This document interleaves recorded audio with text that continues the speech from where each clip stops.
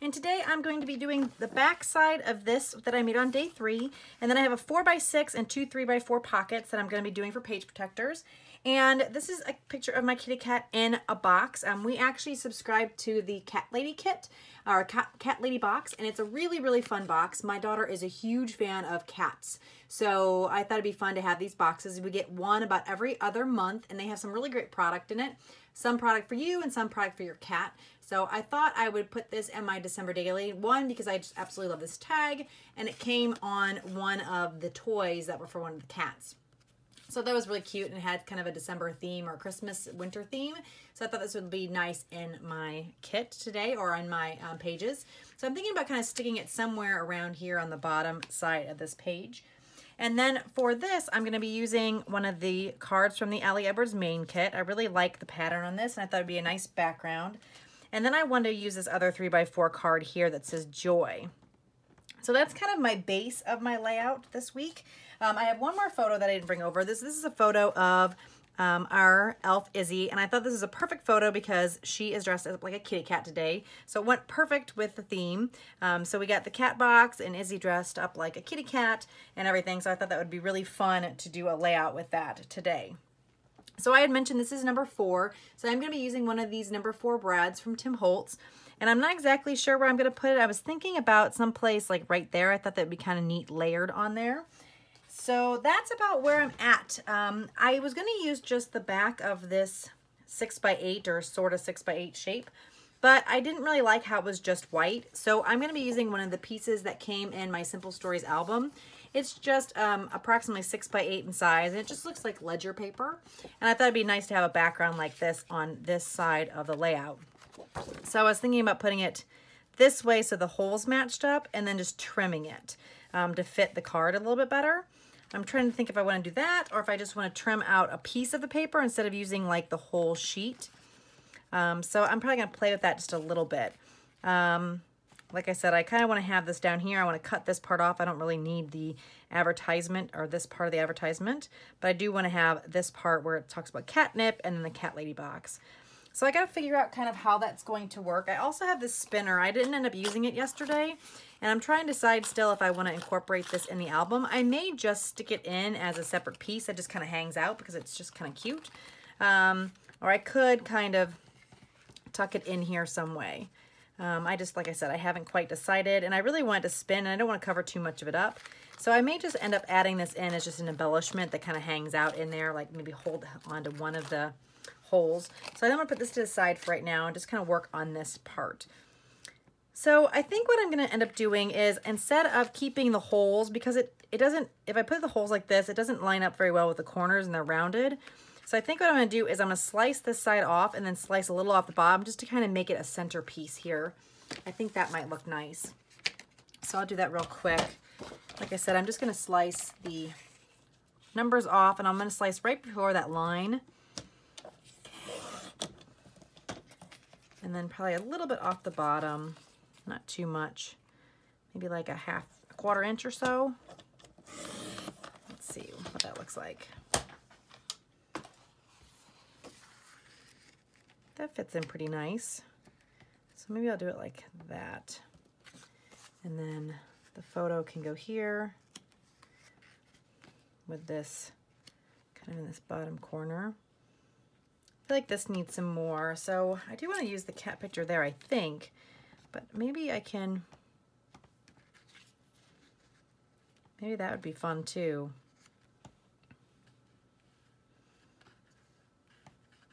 Scoot over like that.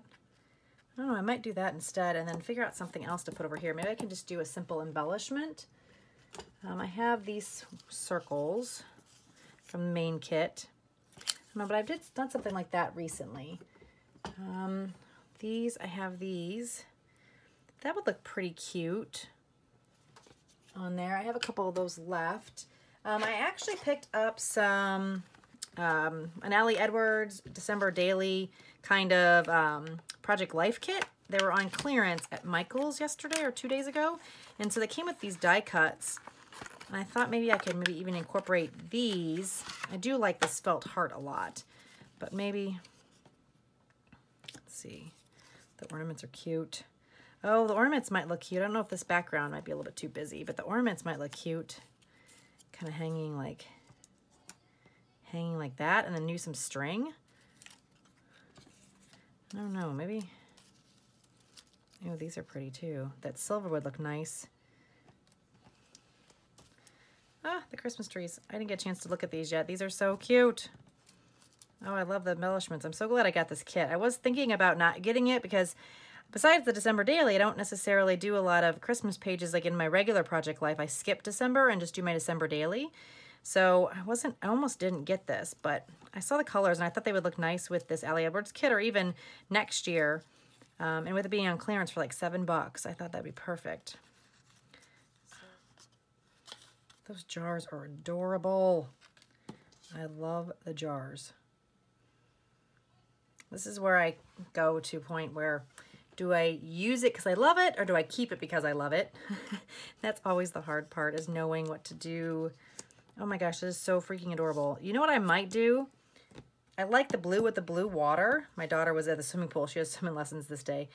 I don't know, I might use this, but put some vellum on this to kind of mute the background, but still keep it because I do like that a lot.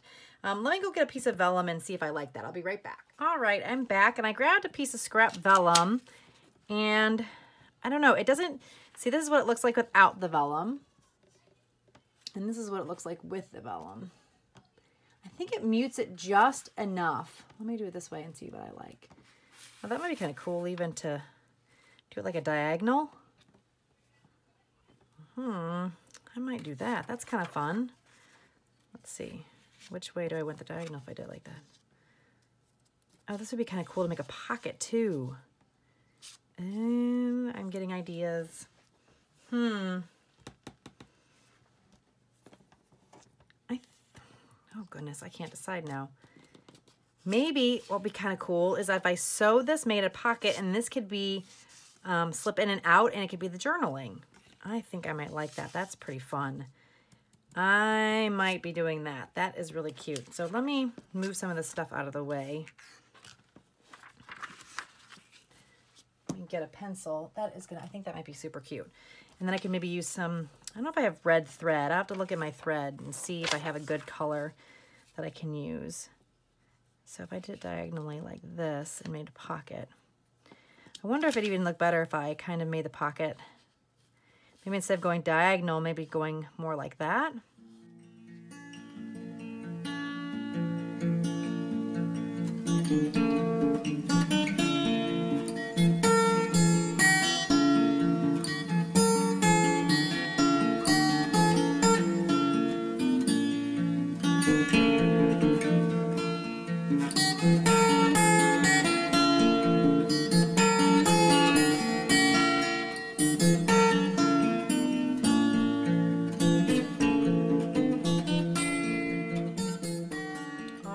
I am back, and I sewed around the pocket here, here, and here.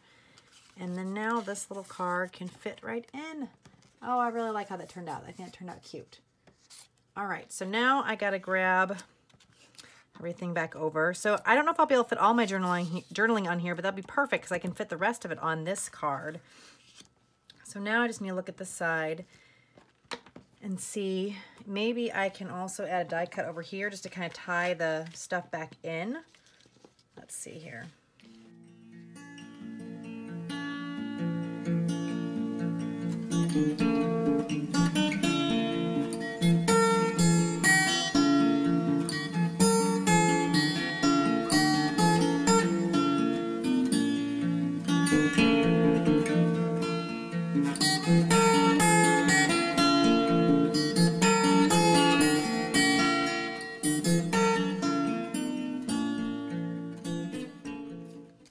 That. I kind of like that. I also have the Ali Edwards stamp set that I got. It'd be fun maybe to put something on this photo too because it looks a little plain. Oh, looks like I lost my magic somewhere. Huh, that's funny. My magic's gone.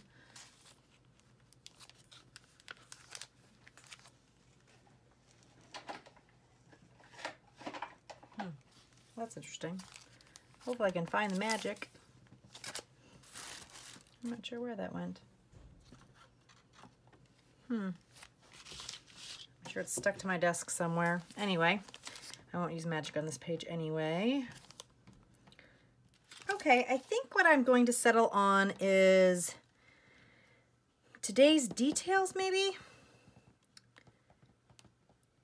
Yeah, I think today's details. I think that might look right good there.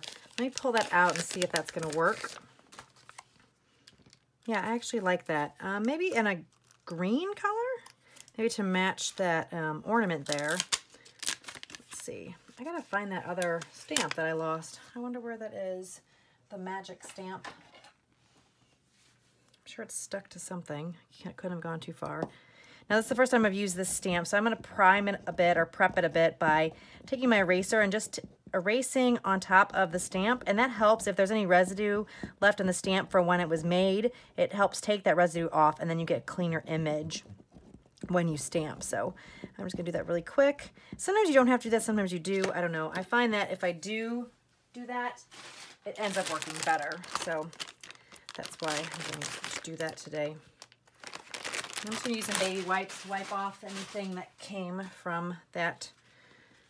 All right, so I think I'm going to stamp in green.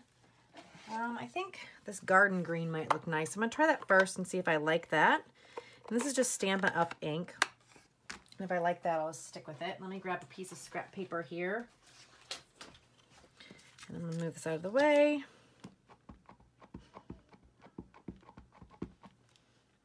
Stamp. I'm gonna stamp one more time, see which one I like better. Stamp on this side. I think that one came out just a little bit better. Let's put this away before I stick my hand in it. And we'll just cut this out. With it being a messy circle, you kind of just have to cut it with your scissors. I think a circle punch would kind of take away from the messy kind of idea of it. So I'm just going to trim this out quickly with my scissors. And see what if I like this on the page.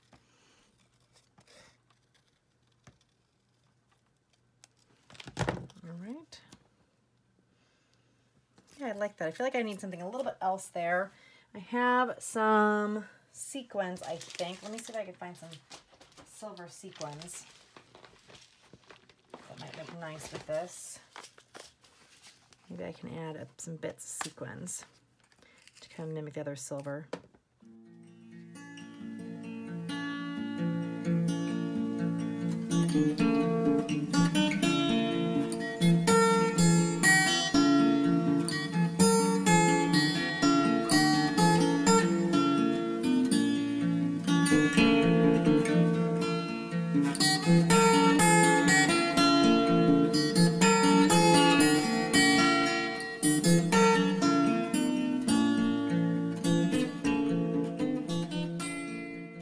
Yeah, maybe I'll just do like that. I think I like that amount. So I think that's kind of how I'm going to do it. Maybe I'll put some, like I said, I'm going to put journaling here and on the back of this. And then I do have that silver thread I did around here. So I think I'm going to adhere this back piece on and then stitch that with silver before I adhere it on, because I don't want to stitch through the back piece of this paper. So I'll stitch some silver all the way around the edges of this, maybe like in a 2 or 3 messy rounds. And then do that. And then I think what I'll end up doing with the ornaments is I could use the silver thread too, but I think I have enough silver going on. So I think I'm just going to use this twine here to add the ornaments so they can hang down. Let's see. Yeah, I think that's what I'm going to do. Okay, well, let me come back here in just a minute. I'm going to start gluing some of this stuff down and get some of my journaling together and do some sewing like I had mentioned, and then kind of show you where I'm at here in just a few minutes. I'll be right back. All right, I am back, and I have glued down the string, the thread, and my sequins. And then I also did some journaling on this card like I was mentioning, and I did some stitching through the joy word. I just thought that would tie nicely in with the stitching that I had on this pocket. And then I also did some journaling on the back of the die cut, and it just slips right here in the pocket. And then I kept this card down here with my daughter in the pool pretty plain. So I think that's pretty much going to wrap it up. I'm pretty sure I showed you guys the stitching that I did around here as well. So I think that is what I'm going to end up leaving this with. I was contemplating whether I should do some lines around this card because it does look a little like it's falling off, because when I put it on to do the journaling, I put a little bit close to this edge. I think it's okay. I would have liked it a little more in the center, but I think it's ended up turning out okay. So I'm contemplating whether I should do a little bit of stitching or drawing around the edge, but I think I'm going to just keep it the way it is. And then go with this as it is. So I guess that's pretty much it. Thank you guys so much for joining me today. If you liked the video, make sure you give me a thumbs up.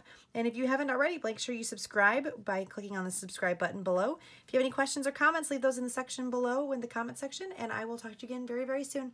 Have a great day. Bye-bye, guys.